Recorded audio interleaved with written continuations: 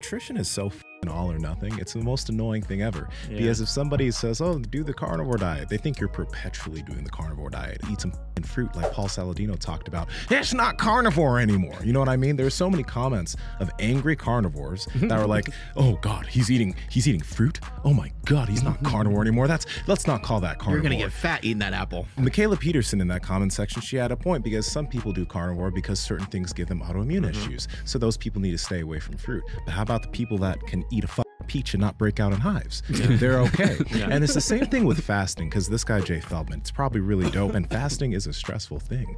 But when you adapt to the stress of not eating, it's no longer feeling that stressful. And that's the thing, most people eat too much and eat too often. So maybe picking up a little bit of a practice of fasting for a little bit so they can understand how to not feel food focused is beneficial, because nowadays when it comes to this, everyone's like, I'm a keto guy, I'm a carnivore guy, I do IFYM. It's like, it's not that serious.